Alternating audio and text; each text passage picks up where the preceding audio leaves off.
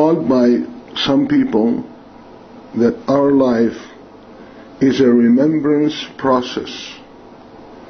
The more our spirit starts succeeding in experiencing the existence of God, at the same time, the spiritual remembrance of that address keeps growing, and a person will get more illumination in his heart. A person doesn't need to dissect it like that. This was explained. If you ride a bicycle, you don't need to dissect it and explain how your feet are moving. When you're swimming, when you're walking, when you're breathing, the same applies here. Having explained it as such does not require that every Muslim or every person who believes in God has to realize this point. But the belief that brings more spiritual light to the heart is actually a remembrance of that divine, beautiful speech. I have read when I was in high school in one of the philosophy classes by Carl Jung, a philosopher, a very interesting sentence. I don't have the text. Even if Carl Jung didn't say it, it is somewhat interesting that worship exists in one form or another in all societies and cultures across history. Worshipping a statue, worshipping another. Atheists would object to that, but we win by democracy. We are a majority. There will always be exceptions to rules. Yes, atheists are the exceptions. But the majority of mankind have, in a way or another, yearned to worship. Carl Jung, if I remember well, if not, it is a fact, says this is a proof of the existence of an entity of God who put that in them. Of course, materialistic people would have a different explanation. This series of lecture is directed to the person seeking the truth. Please remember that atheists and materialistic people commit the grave, irrational fallacy of never accepting to look at the world with the potential idea, let's assume that God exists and made it. Does it fit the puzzle more or less? They will never want to do that. This is unscientific. In correct science, when you have a phenomenon or an event and you want to analyze it, you have to consider all the alternatives, no matter how probable or improbable.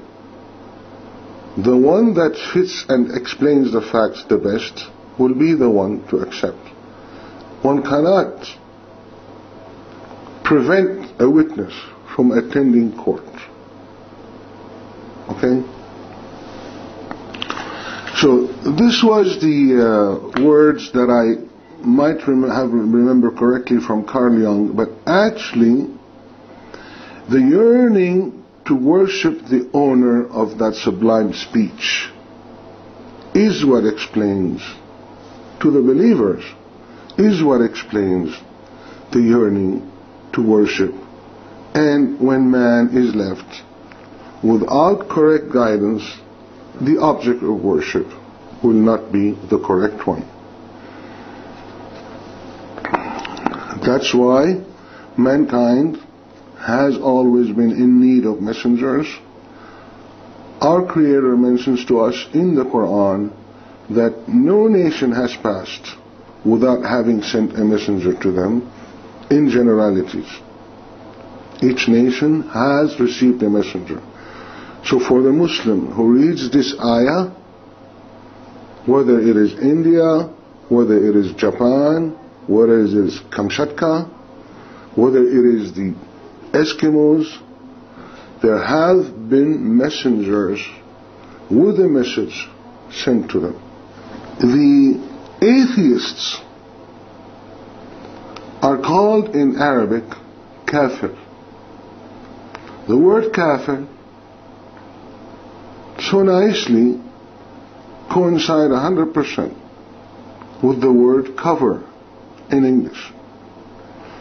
The word kafir does not initially mean atheist, unbeliever. It means coverer. So people who do not believe in God, by definition, are people who cover. They are the ones who are covering this memory. I pray to Allah that you will not be one of them. Our attempt is not to cover by stubbornly refusing to consider the possibility that God exists. Conversely, the less we cover, the more we get purified. And the thinner the veil becomes between us and that memory. The less stubborn we become against ideas of the existence of God, the more we will be able to recollect.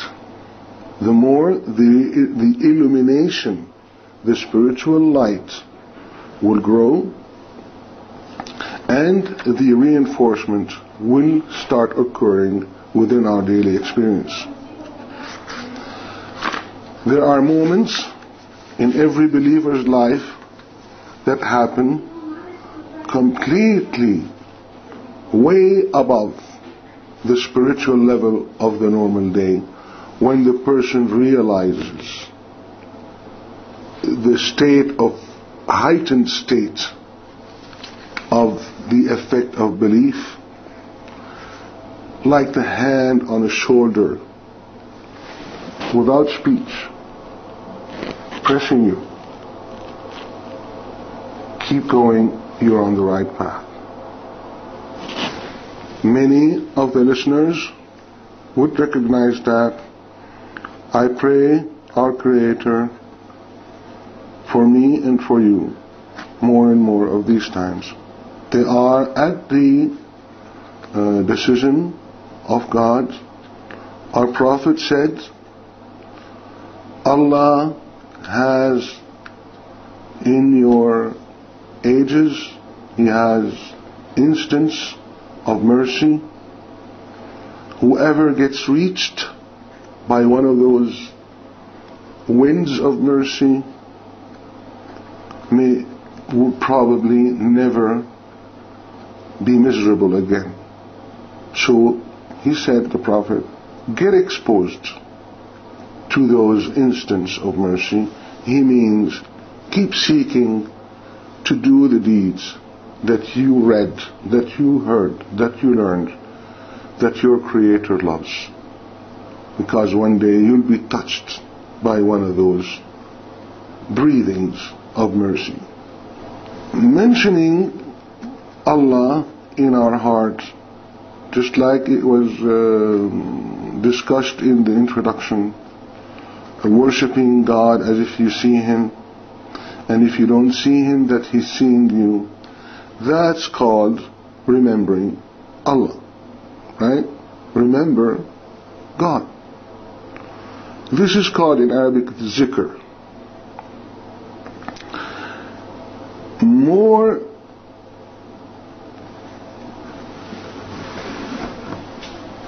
frequent mentioning of God in our heart, in our daily life, also helps to purify our souls, make this veil thinner, that lies between us and this divine light that can reach our hearts and our souls.